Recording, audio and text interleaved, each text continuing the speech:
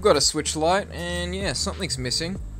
So for the left joystick, it's actually easier to remove than the right one. Because on the left side, you've got this little breakout board which connects to the main motherboard with this like ribbon cable that goes under here. And when you have to change the right side joystick, you actually have to take out the motherboard and do all this stuff. So we're going to remove all of this section and replace the stick.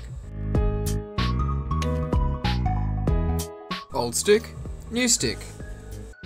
Alright, we've got that all back together, so that's looking good. I'm just going to clean up this human slime here. Ah, that's better. And for those of you that were paying attention, yes, I did plug it in. Now let's reassemble. Alright, so that stick is working perfectly, as you can see. However, one thing I've noticed is that the right stick, although it's working, it's kind of wobbly. So if you have a look, I just lightly press on this, it wobbles around a fair bit, whereas brand new ones are kind of a bit stiffer. So I think I'm going to replace this one as well, and I'm going to do it on the house because it's actually her son's birthday coming up, so let's get it done. So as I said, we do have to take the entire motherboard out to get to this lower section here. We're almost all the way back together now after replacing that stick, and of course I'm not going to leave the old thermal paste behind, so let's get rid of that.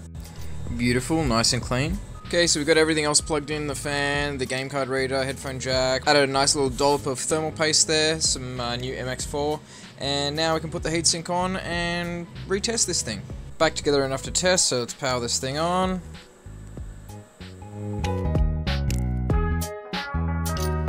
And we have a perfect working joystick that requires no calibration.